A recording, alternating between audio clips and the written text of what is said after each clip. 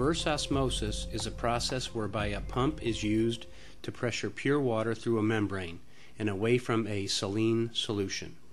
Osmosis is the natural force that draws a dilute solution towards a more concentrated one. For the reverse osmosis process to be effective, a pump must apply sufficient pressure to significantly overcome the osmotic pressure present. The reverse osmosis process, as we know it today, was invented in the 1960s with the development of membranes that could be used to desalt water. The U.S. government funded research efforts in the field with the goal of equipping its military with a means of converting high salinity ocean water around the world into potable water. Early membranes, however, were not suited for withstanding the applied pressures required to overcome the osmotic pressure of almost 300 psi of typical seawater.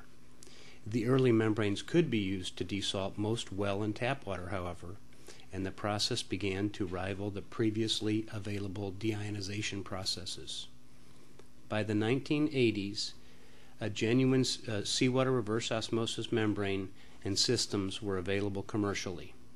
While the reverse osmosis process is considerably less costly than most other desalination methods, much of today's optimization efforts have been in the areas of using less energy in the process.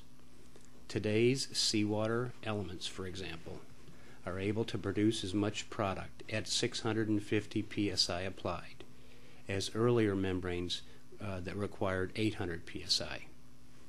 In addition, there are power recovery devices available today that capture energy from exiting streams that previously were allowed to dissipate. And it might be assumed that seawater reverse osmosis is the major application available. In fact, less than 25% of all reverse osmosis systems are used to desalt seawater.